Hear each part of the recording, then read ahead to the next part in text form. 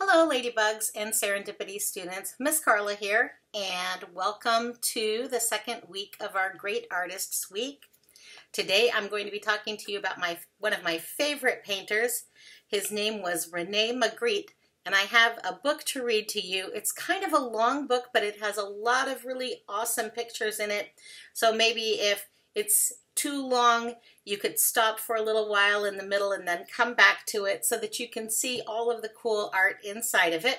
The book is called Now You See It, Now You Don't, Rene Magritte, and it's written by Angela Wenzel. Let me show you this.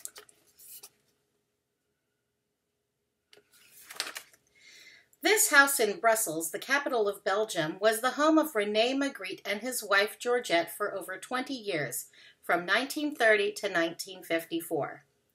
And here's a picture of the house right here. Rene enjoyed reading detective and mystery stories and loved the cinema. Most of all, he liked thrillers and comedies with Laurel and Hardy or Charlie Chaplin. Sometimes, for his own entertainment, he actually made some very funny films himself, in which he appeared along with Georgette and their friends in unusual and imaginative disguises. Rene Magritte was a painter. Behind the curtained windows in his house, he sat in front of his easel and painted pictures which are disquieting and mysterious, full of surprises, and often unfathomable.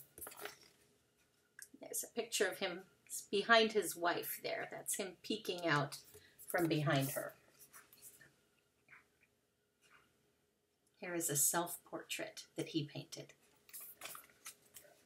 For Rene Magritte, the whole world was full of mysteries and puzzles. He was interested in what was hiding behind things. Here, for example, when looking at an egg, he already sees the mature bird that at some point will hatch out of it. Why are Magritte's paintings so mysterious? Magritte used to have a very inquisitive way at looking at simple everyday objects which everyone knows very well. In his pictures, he then transformed them into peculiar apparitions. Are they really just normal things? All of a sudden, a comb, a glass, a piece of soap, a shaving brush, and a match become enormous, way too big to be usable, and are shown in a bedroom that has walls decorated with a glorious cloudy sky instead of wallpaper. As a result, all of these ordinary objects appear new and exciting, objects which nobody otherwise would pay attention to because they are completely normal.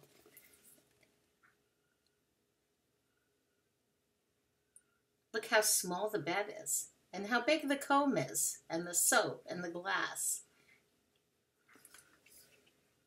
Rene Magritte did not recount stories in his paintings like writers or poets who express themselves in words.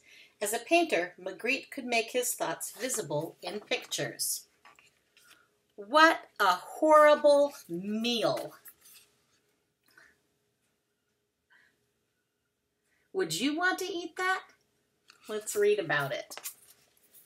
This slice of ham has an eye in the middle, and it's staring right up at us and seems to be watching.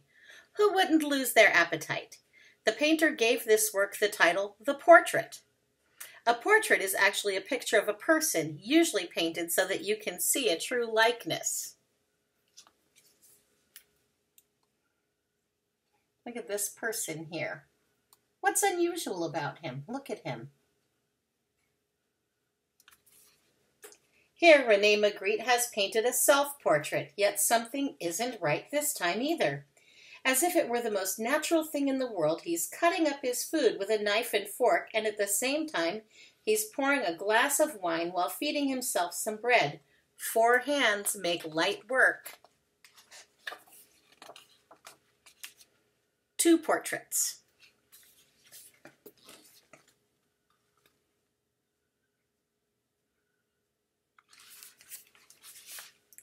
Magritte seldom painted completely normal portraits. He found it boring when the model was immediately recognizable and there was nothing unusual to see in the picture. When friends or acquaintances asked him to paint their portrait, he would think up surprising things. Like with Edward James. He was an important person for Magritte since, as a rich art collector, he had bought several of his paintings.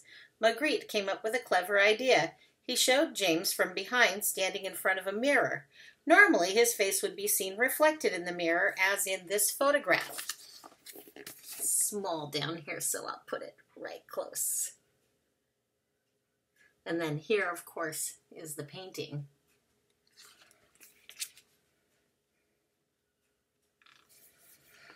But in this portrait, it's different. In the mirror, the back of his friend's head appears a second time, as you can see. Or actually, none at all. Who is that, then? A flash of light, like from a camera, takes the place of a man's head.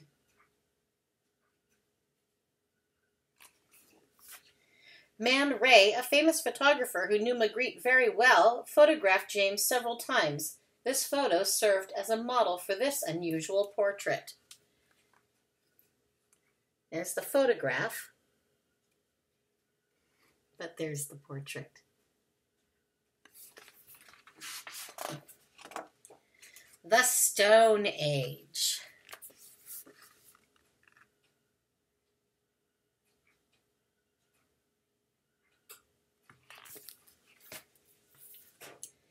Everything in this room has turned to stone, as if an unseen hand has touched it with a magic wand. The man, the lion, and the candle flame are frozen in a state of motionlessness. Soft things, the animal's fur, the man's coat, the tablecloth, and the fruit in the bowl, have become as hard as stone. An eerie stillness spreads over the picture. Can a stone be as light as a cloud?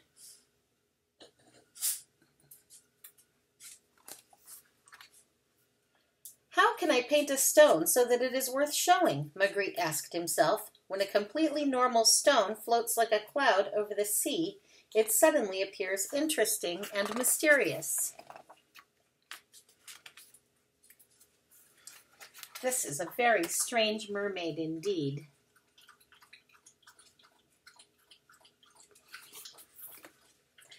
Who has ever heard of a water nymph, then, that rather than having a fish's tail, has a fish's head instead?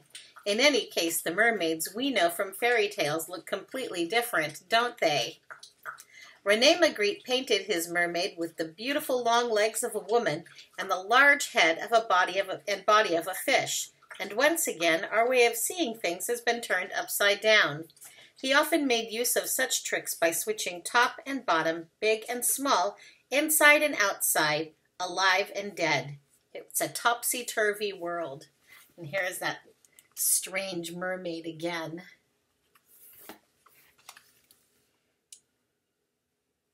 Look at these strange boots here. The front half of the shoes here are actually the toes that are normally inside them. In these pictures, nothing remains the way we usually imagine things to be. We see the world with new eyes and are made to think about things we would otherwise never consider. What's in front and what is behind?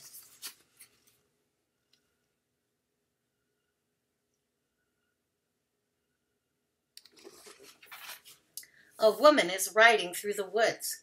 Most of the trees are behind her and the horse. That is why the tree trunk in the middle of the painting is hiding part of her body. But wait, how can that be possible? Immediately to the left of the woman there is a tree that is actually growing much further behind the one in the middle, and yet it is hiding her arm and part of her stomach and left hindquarters of the horse. To the right of the rider and the foreground and background have become completely confused. Her left hand and part of the horse vanish altogether, although this is actually a gap between two trees where we can look right into the background. So you can see again, it's like the background has become part of the foreground.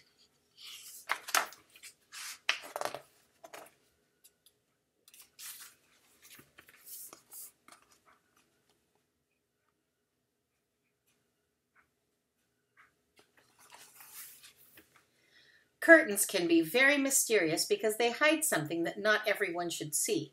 Curtains drawn across a window, for example, stop curious neighbors from looking in. A stage curtain in a theater increases the tension before the performance begins. The curtains in this picture, though, are mysterious just because they obviously do not conceal anything. They are alone on the beach in the dark, like actors on a stage.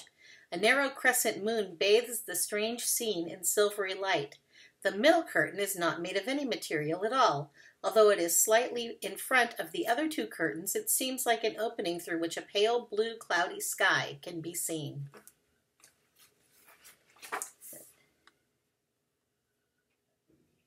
Peculiar views.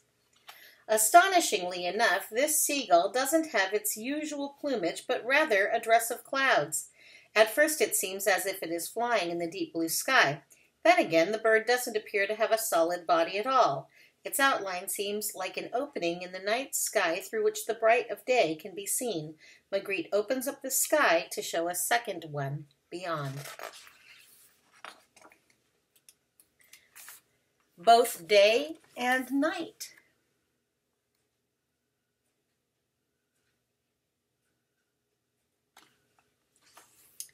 Here as well, Magritte combines a night scene and a daylight sky at the same time in one picture. The somber darkness of the night dominates the bottom half of the painting. Only a street lamp and the light in an upstairs room shine in the night and are reflected in the water in front of the house. The sky, on the other hand, is as bright as during the day. The dark outline of the trees stands out sharply against the clear blue sky and its soft white clouds. Magritte painted several such pictures. He was very preoccupied with day and night. This recall of day and night seems to me to have the power to surprise and enchant us, he once said in a television interview. This is a painting that always the Ladybug students love to see. What is that coming out of the fireplace? Mysterious relationships. One night, as Magritte recounted, an unusual thing happened to him. He woke up to find himself in a room with a bird cage, and inside the cage was a bird. Suddenly, instead of seeing the bird in the cage, there was a big egg, or so he thought. Somehow or other, the cage and the egg appeared closely related in a most mysterious way. Many of Magritte's paintings show objects that, at first glance, do not seem to be related to each other in any way. He often spent a long time thinking about different objects which, when shown next to each other in one picture, would confront the viewer with an unfathomable mystery. In his opinion, each object only has one other object with which it could possibly be combined. So here's a picture of the cage with the giant egg in it. And now I'm going to read to you about the train coming through the fireplace. What do a steam engine and a fireplace have in common? Everybody is familiar with a steam train. How could Magritte give it the magic of something out of the ordinary? The solution was to combine it with another equally well-known object, namely with a fireplace. That seemed much more unsettling and mysterious to him than if he had painted a Martian, an angel, or a dragon next to the train. The real mystery can only be shown when using everyday things. The names of things. There we go. Make sure you can really see this. This is not a pipe. Magritte wrote in French on this picture. Of course it is a pipe, isn't it? Can you fill it? Magritte asked an observer. No, of course you can't, since it is only a picture. If I had written, this is a pipe, under the picture, I would have been lying. This is not a pipe, but only a picture of a pipe. Rene Magritte felt that no object is really so bound to its name that it could not be substituted for another equally suitable word. This is probably one of his most famous paintings.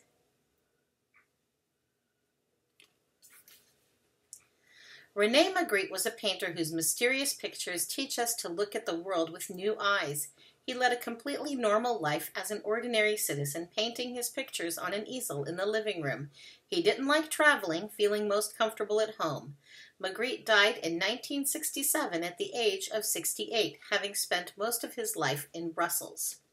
Today, many people know him as the man with the black bowler hat. On the right, you can see a picture he painted of such a man, and even here he couldn't help hiding the face. Everything we see is hiding something else, Magritte said, and he meant that we always want to see what is hidden behind another object. This is his way of arousing our curiosity, but we will never actually know who is hiding behind this apple. Is it the painter himself or one of his friends? We will never completely solve the mysteries of Rene Magritte. And here is a picture of him right there. There's a photograph. And what is it that he's holding up in front of his face? He's got a black bowler hat on. He has an apple in front of his face. Very similar to this famous painting here. Well, I hope you enjoyed learning about Rene Magritte. I hope you liked looking at the paintings. I think they're just fascinating. And tomorrow we're going to be doing some really fun art projects like Rene Magritte. So I will see you then. Have a great night. Bye-bye.